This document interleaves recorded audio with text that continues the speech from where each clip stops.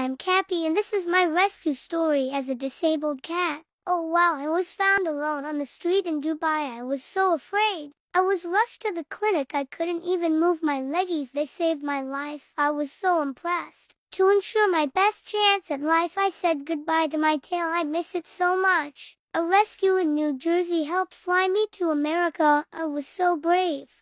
I was in foster care for months until my mom found me on Instagram. It was the perfect match. I couldn't believe it. My mom didn't know how to care for a cat with paresis like me, but she said I made it really easy to learn. I was such a sweetie. Paresis is partial paralysis. I need help with tinkles and doo-doo, hee hee. Paresis doesn't mean bad quality. I'd like to think it means extra bunny hops with fuzzy belly scratchies. Don't be fooled by my paresis. I really love this life, hee hee.